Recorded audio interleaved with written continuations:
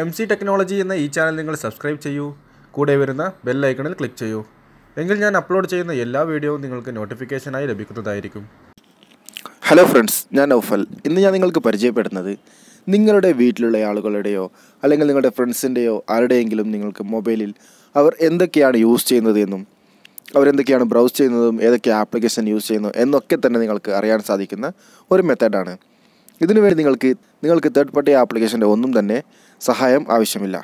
സാധാരണ നിങ്ങൾ യൂസ് ചെയ്യുന്ന ഗൂഗിൾ ക്രോം മാത്രം മതി. നിങ്ങൾ ചെയ്യേണ്ടത് അവരുടെ മൊബൈലിൽ ഏത് ഇമെയിൽ ID പാസ്വേഡാണ് നൽകിയിരിക്കുന്നത് ആ ഇമെയിൽ ID പാസ്വേഡ് വെച്ച് നിങ്ങളുടെ ഗൂഗിൾ ക്രോം സൈൻ ഇൻ ചെയ്യുക. ഞാൻ മുമ്പുള്ള വീഡിയോയിൽ പറഞ്ഞിട്ടുണ്ട് എങ്ങനെയാണ് ഇമെയിൽ ID പാസ്വേഡ് മറ്റുള്ള മൊബൈലിൽ നിന്നും എടുക്കുന്നത് എന്നും അതേപോലെ തന്നെ ഫേസ്ബുക്ക് ഏത് രീതിയിലുള്ള പാസ്വേഡും എങ്ങനെയാണ് എടുക്കുന്നതെന്നൊക്കെ തന്നെ ആ വീഡിയോയുടെ ലിങ്ക് ഞാൻ ഡിസ്ക്രിപ്ഷനിൽ വായിക്കുന്നുണ്ട്. നിങ്ങൾക്ക് ആ വീഡിയോയും കണ്ട് മനസ്സിലാക്കാവുന്നതാണ്. അതിനുശേഷം നിങ്ങൾ ചെയ്യേണ്ടത് ആ ഇമെയിൽ ID പാസ്വേഡ് വെച്ച് അവരുടെ മൊബൈൽ യൂസ് ചെയ്യുന്ന ഇമെയിൽ ID പാസ്വേഡ് വെച്ച് നിങ്ങളുടെ ഗൂഗിൾ ക്രോം സൈൻ ഇൻ ചെയ്ത് കൊടുക്കുക.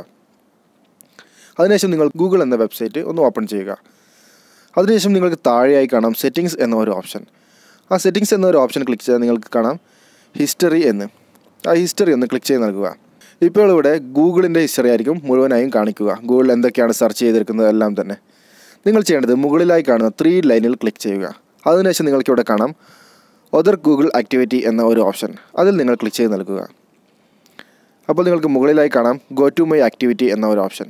അതിൽ നിങ്ങൾ ക്ലിക്ക് ചെയ്യുക. ഇപ്പോൾ നിങ്ങൾക്കിവിടെ കാണാം ആ മൊബൈലിൽ എന്തൊക്കെയാണ് യൂസ് ചെയ്തിരിക്കുന്നതെന്നൊക്കെ തന്നെ. ഇപ്പോൾ നിങ്ങൾക്കിവിടെ കാണാം യൂട്യൂബ് വർക്ക് ചെയ്തിട്ടുണ്ട്. അതേപോലെ തന്നെ നിങ്ങൾക്കിവിടെ കാണാം 141 മോർ ഐറ്റംസ്, അതായത് 141 യൂട്യൂബ് വീഡിയോസുകൾ വേറെ ഞാനിവിടെ യൂസ് ചെയ്തിട്ടുണ്ട്. അതേപോലെ തന്നെ ഞാൻ ക്വിക്കർ എന്ന ഒരു ആപ്ലിക്കേഷൻ ഇവിടെ യൂസ് ചെയ്തിട്ടുണ്ട്. Rose than, WhatsApp, dwells light, അതൊക്കെ തന്നെ നിങ്ങൾക്കിവിടെ അത് ഏതൊക്കെ ടൈമിലാണ് യൂസ് ചെയ്തത് എന്നൊക്കെ തന്നെ ഇവിടെ കാണുവാൻ വേണ്ടി സാധിക്കും.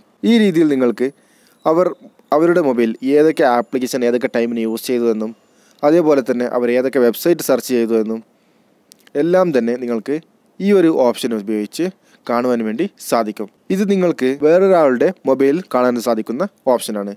ഇതേ രീതിയിൽ തന്നെ നിങ്ങൾക്ക് ഈ ആക്ടിവിറ്റികളൊക്കെ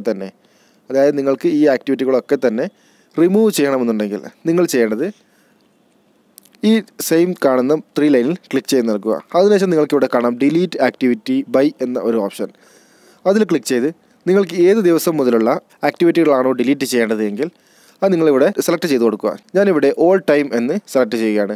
അതിനുശേഷം ഡിലീറ്റ് ചെയ്യുകയാണെങ്കിൽ നിങ്ങളുടെ ഇമെയിൽ ID വെച്ച് ഒരാളും തന്നെ നിങ്ങളുടെ ഒരു ആക്ടിവിറ്റിയും അവർക്ക് ട്രാക്ക് ചെയ്ത് എടുക്കുവാൻ വേണ്ടി സാധിക്കുകയില്ല. അതേപോലെ തന്നെ നിങ്ങൾക്ക് യൂസ് ചെയ്യാൻ സാധിക്കുന്ന വേറൊരു മെത്തേഡാണ് നിങ്ങൾ ഏറ്റവും മുകളിലായി കാണുന്ന 3 ഡോട്ടിൽ ക്ലിക്ക് ചെയ്താൽ നിങ്ങൾക്കിവിടെ കാണാം ന്യൂ ഇൻകോഗ്നിറ്റോ ടാബ് എന്ന ഒരു ഓപ്ഷൻ. ഈ ഓപ്ഷനിൽ കയറി നിങ്ങൾ സെർച്ച് ചെയ്യുകയാണെങ്കിൽ ഒന്നും തന്നെ നിങ്ങൾക്ക് ഹിസ്റ്ററിയിലേക്ക് സേവ് ആവുന്നതുമല്ല.